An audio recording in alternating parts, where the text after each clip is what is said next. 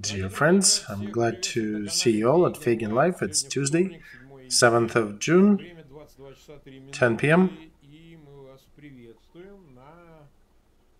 And we're glad to see you here at our day 104 stream with Olexiy Arestovych. Olexiy, glad to see you here as well. Likewise, as always, ask you to subscribe to Feygin Live and to Olexiy Arestovych. If you're watching that in English, subscribe to the privateer station. We've got about 70,000 people watching us live. Yesterday we had a stream that appeared to be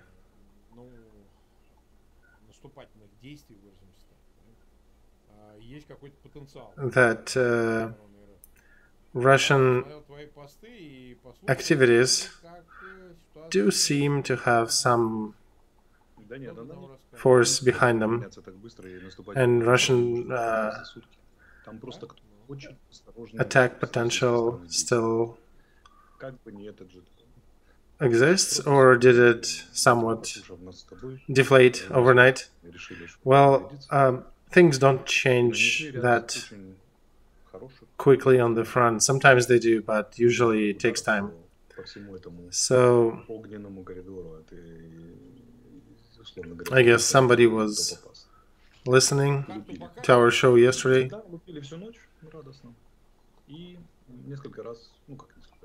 and they've been hitting a lot of things last night. Last night, Ukraine artillery was firing throughout the front, from Popasny and Lysychansk all the way down to Zaporozhye, and they hit quite a few targets, quite a few good targets, and I think they somewhat deflated the attack capabilities of the Russian troops. What is interesting that earlier Russian troops did not mind much if they were hit. They actually would still go and attack if they have an order. But today, in some places, they actually withdrew. They literally pulled back. And yet they still shelled some of our positions, like near Kharkov.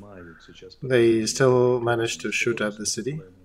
And perhaps that is an indicator that they did not store enough reserves to continue this offensive. So perhaps today's somewhat of a slow development is a factor that they're regrouping and getting a bit more reserves, what they have available, maybe from DNR, LNR, and they'll try to cut Lysychansk off. But as of today, they've been standing still, basic tactical motions and some artillery backfire, but nothing major. What is in Severodonetsk? We get all kinds of different messages every day.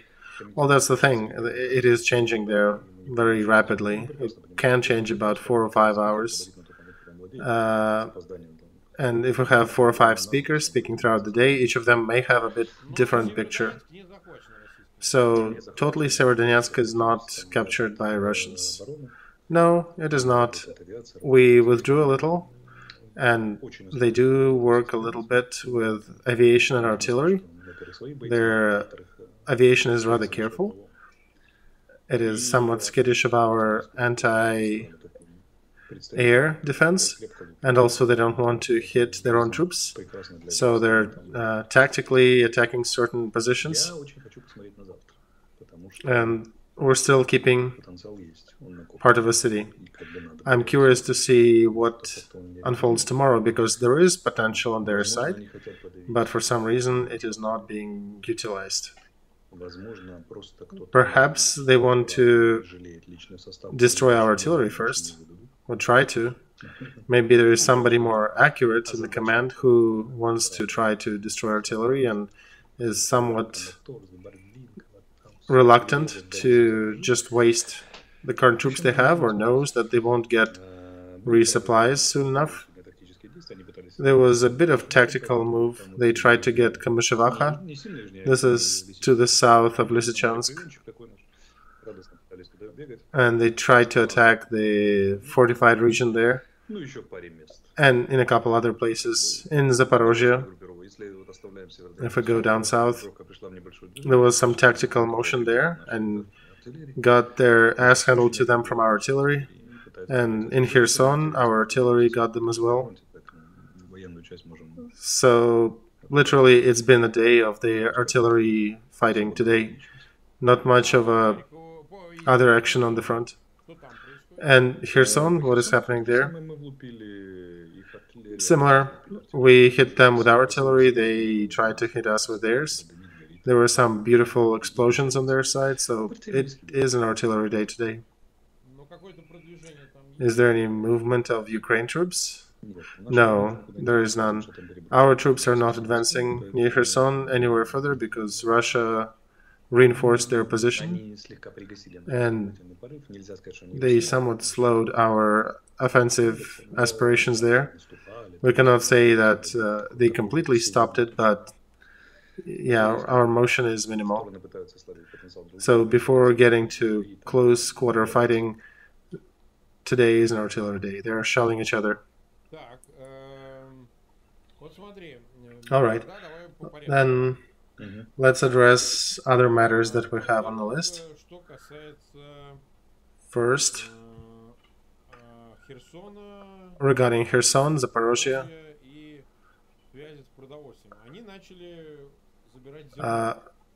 related to grains and food stocks there. I understand that one of the collaborationists, I cannot find his last name, Strimos, that they've been taking the grain from Ukraine reserves and the ones they captured, and they're sending it happily to Crimea. I'd like you to comment on the situation with grain and about that grain robbery. How is it being seen on the Bankova Street in Kiev on the President's address? Can they leave Ukraine without food? Well, you know, they're the guys whom you can expect to do whatever. They don't really have any limits. They're trying to connect Kherson to their territories, and they got some of the talking collaborationist heads there in Melitopol, Kherson, and that they want to join Mother Russia.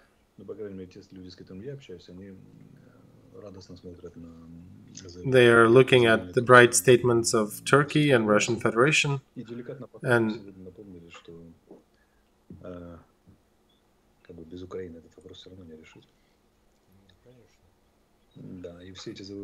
and our presidential side did mention today that there is no way they can annex these territories with any approval from Ukraine.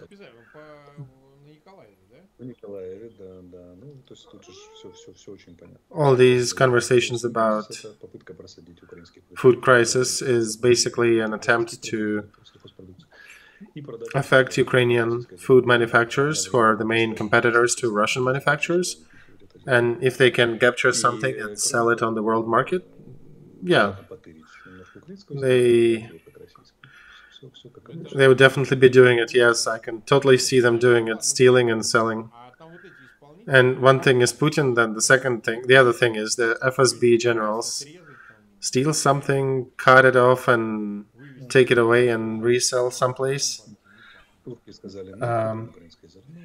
Turkish government said today that they would buy Ukrainian grain, but they would buy it with a 25% discount. So maybe that's their fee for participation in this conflict. So Zelensky did state today that about 2,500 of Azov Steel defenders are prisoners of war currently. Can we discuss it? I don't see what can we discuss there. If there are any branches, any angles that we should take a look at. Is there any negotiation process going to rescue them? Well, we do have a task to free them all of them, including any other military personnel that by chance ended up in Russian prison. So, General Budanov is the head of the commission for the return of the prisoners of war, so that he would have concentrated power in his hands, and it would be a shorter signal between him and the president, so he can communicate our asks. So what do you think, Moscow will blackmail you with that? What can you say about blackmail here? The blackmail opportunities are limited, because we do have their prisoners of war as well. They have ours, we have theirs. Plus, there are certain guarantees of the international community that Russia promised to honor. Oh, you do trust Russia? Anything that they promise? Well, you know, if you treat it this way, then we might as well just say that they'll kill everybody in prison, and there's nothing to talk about. Okay, I take a few steps back, because, I don't think they'll go that far. So we are working, and also Russian side did mention that we exchanged the bodies of some of the defenders that we collected from the fields, and they did too.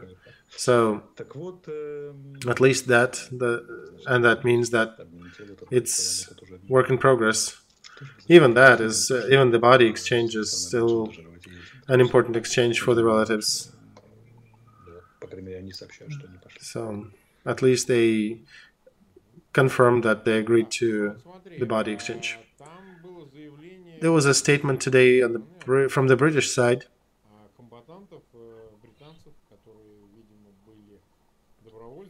that 2 British combatants who were probably volunteers in Ukraine forces, they got captured, and it seems that they are going through trial in DNR, which is a laughable court, and there is a notion that they actually there is a risk of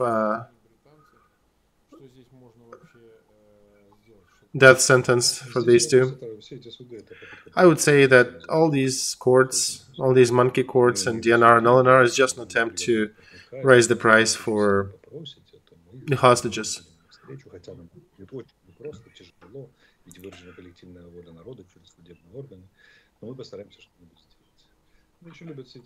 It probably is something like, if you really, really ask us hard, we might consider freeing them, but since the will of the people was expressed, it is more difficult, and we need to appease the public sentiment, and the cost of exchange for these 2 people is likely to be higher. So that's freaking amazing. Yeah, that's how they work. This actually does have an official name. It's qualified as taking hostages. It just proves once again that Russian Federation under Putin is a terrorist state. Of course, no questions there. The question is probably how to resolve it. That's my main question. And it's a question to Ukraine presidents, Ukraine administration, because these 2 guys were fighting for us, and we take responsibility for trying to get them out of Russian prison. Any news from Medvedchuk? Is he continuing to spill anything? You know, if he does, we'll hear news from SBU Intel. And is he even talking? Well, how would I know? Well, if he would be talking, would you know? Perhaps you have contacts? Well, I can say that unofficially, yes, people are saying that he is talking, he is sharing information, but this is unofficial, so I cannot elaborate on that.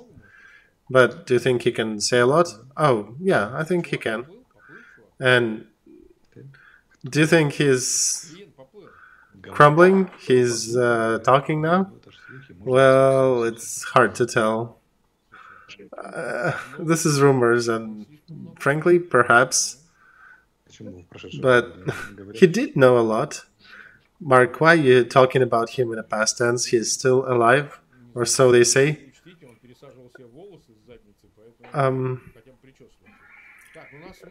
Well, I think he is in good shape, but I also heard he did replant some of the hair from other body parts on his head before you guys captured him, so please brush him, because he might not look too decent.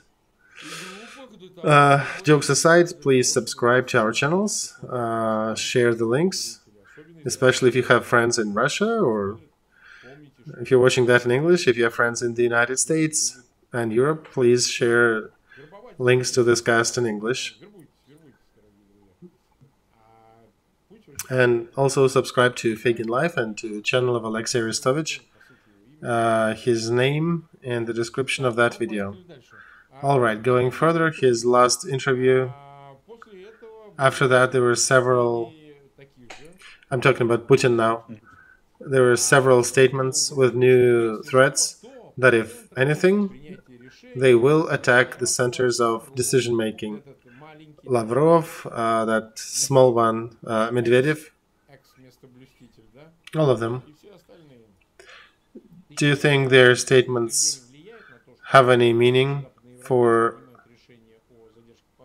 on the European delays of support, or do they not?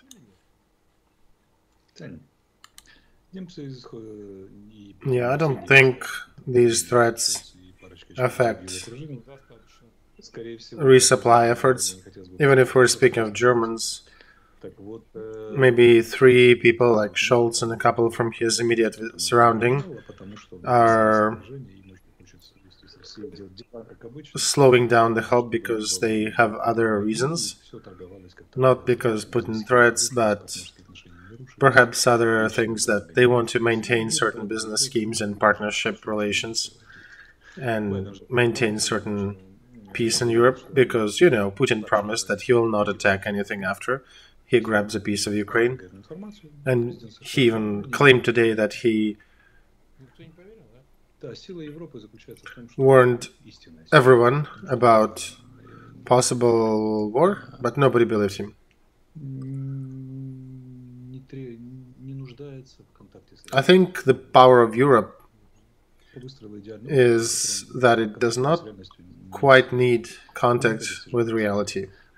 This is a weird society, and a great achievement actually, that they do not quite need to contact reality. Unlike them, you and me do have to contact reality and monitor the events to basically stay alive. European politicians, they have a privilege of not contacting reality. They don't care about Putin, Bucha, Mariupol and other places, and they live in a mode that is egocentric and is aimed at bringing everything back to the place where it was before the war. This is a big civilizational achievement. However, while it is a reason for pride, Poles and Ukrainians did sign a contract today for $100 million, $600 million, and we're getting a number of South Korean howitzers that are being made in Poland, not American, they're Polish and South Korean. Very modern, very nice equipment. When we get 54 of them here to the front, that'll be a very good story. Problem is, it'll likely take several months for that number to arrive. They just don't have this quantity on hand, so they have to manufacture that. And what about Lend-Lease? There is a bit less of attention on it. Is it still working? I can give you a couple examples. Several self-propelled howitzers M109. They're American. They came from Norway, but they're American-made, and they've been shooting on the front for a couple weeks already. And what it means is that, by analogy, we can think that If something is shooting on the front, it likely is shooting for the last 2 weeks. And it could be a similar picture with the rest of this arms support. In any case, all of the targets that our artillery shelled from Kherson to Kharkiv, including that corridor between Izium and Popasny, something, or we do have some ammo for our artillery. So they're not shooting the last of that. They actually have a good reinforcement. As for Lend-Lease, we did talk about it a couple days ago, so there were some news, and we can address it tomorrow again in more details. So Wednesday is 15th next week. It'll be a meeting, Ramstein 3, where all the ally countries will be gathering together. And there probably will be some news about new supplies, because these things do not happen just because. They usually come planned. And if they shipped a lot of these things by transport cargo, it does take several weeks to get here. 10 to 12 days to cross Atlantic, get unloaded in ports of Europe, and they, by truck or by rail car, they go through the border of Europe and can rename itself. And I think that at the early decade of June, we'll see the first really strong, good indicators of new equipment on the front. The ones that will be understandable even for my beloved housewives who are not experts in warfare. So you did mention in one of the interviews, and I'll quote you here, that in order to counterattack and deoccupy territory, we need, say, 60 anti-Air Force guns, but they'll give us 6. Where are the rest? It does reflect the overall picture of what's happening from the dynamic standpoint when they arrive and when they become available. But your position is a bit concerned. Yeah, I'm an old military dude who is also skeptical, so I'm not going to believe things, even if they do look legit. I don't know how many of those MLRS systems they will supply to us. I just hope that there'll be not 2, 3, 4, because they don't change the situation. You see what's the problem of all these conversations about counterattack and Lend-Lease, that everybody wants to discuss it? There are people who love more to talk about counterattack than even talking about and throwing shit about me and you. We don't know the real volumes and real quantities that are being sent. So any attempt to prognosticate on this kind of gets hung in the air. I understand generally what can be said, and sometimes I know the approximation of what likely will arrive, but among the publicly open information, very often we do not have this luxury to know the data. And our people who are watching us, they, from what I can understand, they're seeing that there are a lot of concerns, that there is a lot of conversation about this equipment, and yet it is not on the front yet. And there is always also the conversation about some of the Ukraine troops getting ready, prepping to use these pieces of equipment, and then being thrown into the grinder in the front. And that story, with that cadence, is kind of putting a lot of people down. That's why I wrote today, I actually made a point on that. We likely will be waiting for a long time. This is not a fast-paced, fast operation. We need to become that God's grinder that will be grinding away Russian troops. We need people who can run marathon, not sprint. People who would be ready for certain supplies coming in the immediate vicinity next week or so, certain supplies coming maybe 2 or 3 weeks later. But we do need people who have a capacity to grind through enemy and do not freak out and continue being upbeat.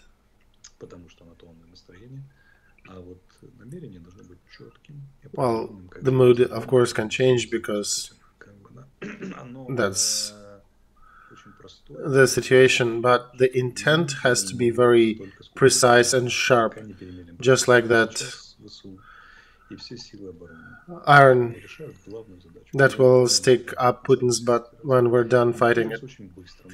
And everybody needs to realize that and support Ukraine military, that they are working to grind the enemy's forces that are exceedingly concentrated on certain directions than we are. And it is just impossible to grind through them quickly.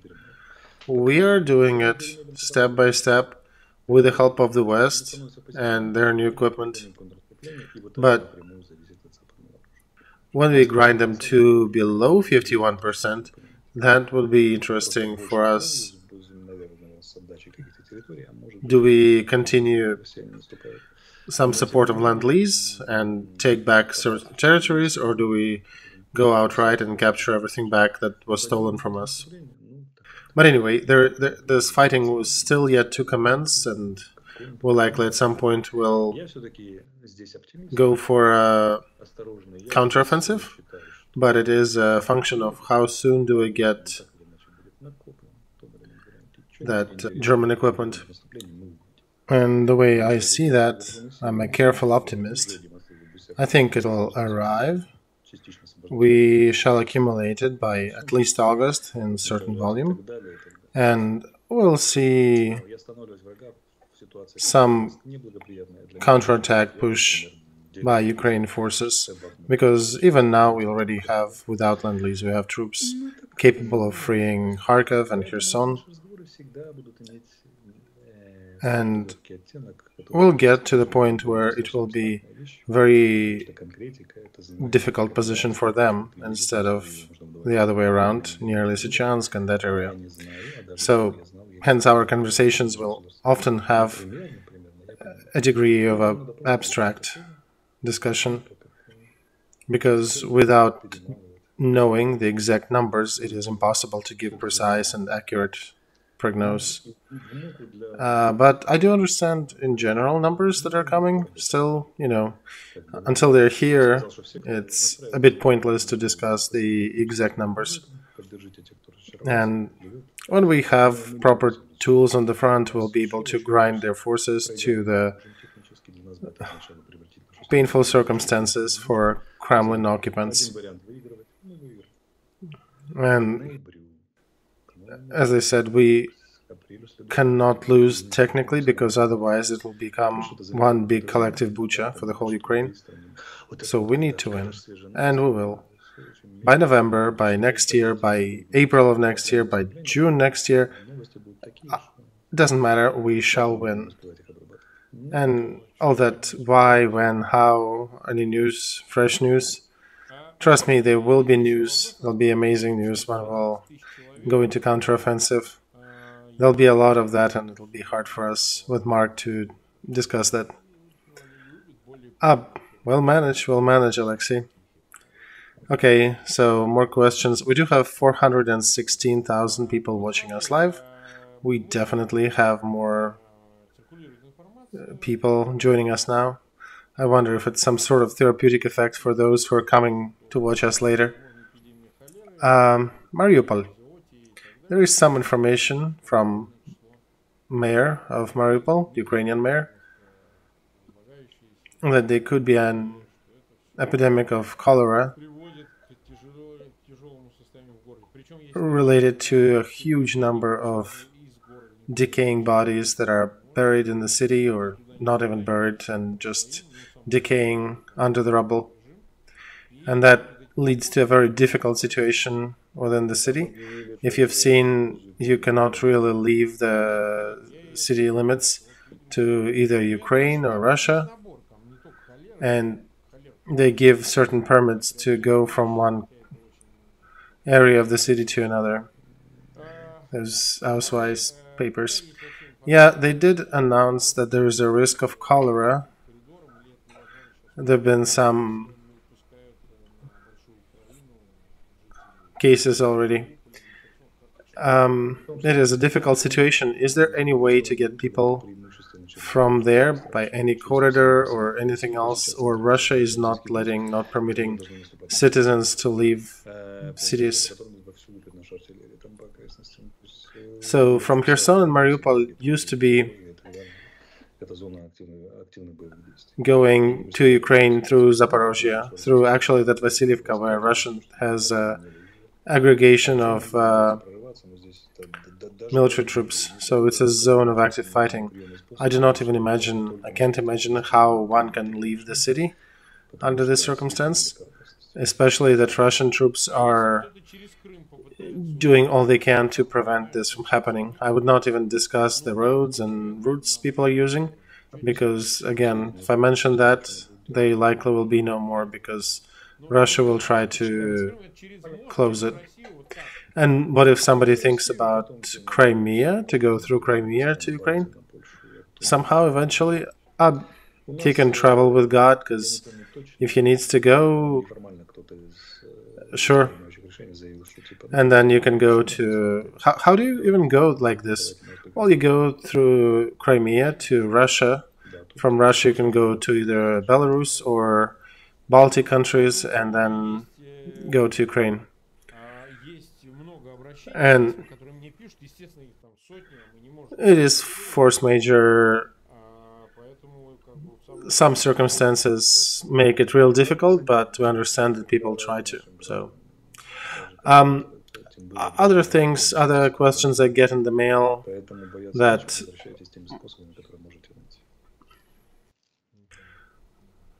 and usually more people are inquiring about the refugees now. I would just say, refugees, do not be afraid. Go through any way you can, any route you can, any route you can find, even through the enemy territory, to go back to Ukraine and join us here. All right, so the next question is about borders. That's one of the main questions I also get from the chat. We did address that in Ukraine the borders are closed, and there are certain categories and professions that have no capability of leaving the country. Did the situation change? Yes, it is under a very heavy critique and discussion right now.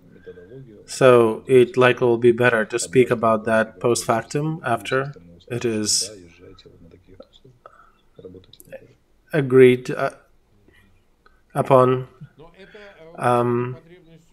I think we found some common ground, and we are working to prepare next steps. So, what is the reason for that? Is it because of the conscripts and extra money? Or do you think it's contracts, mobilization contracts, that give people money and they go fighting because they like money? Well, it's a summary of different factors. Some people are there to make a buck, but on our side, we don't even conscribe certain people because we don't have enough weapons for them. So those people who are working abroad, could be programmers, it could be sailors, they're actually supporting their families and supporting our economy. And there are some pretty impressive numbers from the salaries and money they make while working overseas. Again, why should we hold these people? Question is, who will pay for all that? And we understand that the West is supporting us on the macro level, but there is a big question, how long will that continue? So these days, if the head of the family related to the shipping industry can actually go out in the ocean, earn money, and come back home and support his family, that is a good thing. I understand that the first days of war were different. There was a question about survival of the country. We still have it, but it's a bit more stretched phase of the conflict. But back then, that was difficult for everybody to understand what's happening, so I understand the borders were closed for a few days, a couple of weeks. But right now, I don't see enough reasoning behind it. And some people are blaming it on military centers that help us to acquire new fighters. But imagine, they're never been prepared for such a volume of people going through them. And I understand the frustration of some people.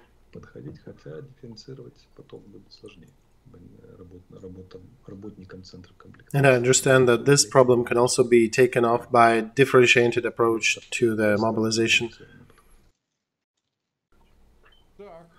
It still is important to pace it and make good decisions. It should be a differentiated approach, because if somebody can support the country economically from afar and his family, and we currently are not hiring or cannot recruit more, I don't see a reason for holding them. All right. It's closer to 450 watching us. I suggest we do not continue dragging the conversation today, since there are not too many events happening. We did touch upon certain things that need addressing, but we can talk about the other events later tomorrow. And we do have events daily to discuss. Even though people are screaming, some of them, please do not go, there is more stuff to discuss, but we'll come back. Well, we're coming back every day. And by the way, when there is no actionable news from the front, we can discuss higher level observations. So there is always something to address here. I do want to say that, especially for the Russian viewers, that our fight is righteous, enemy will be destroyed, the victory will be ours. Yeah, I remember who said that. That's an interesting point. So come tomorrow. Please subscribe to both channels. I'm still missing about 3,000 for 1.5 million. And of course, subscribe to Olexiy. He's already got more people than I do. Share this cast, this stream, and your likes. Thank you. Love everybody. See you tomorrow.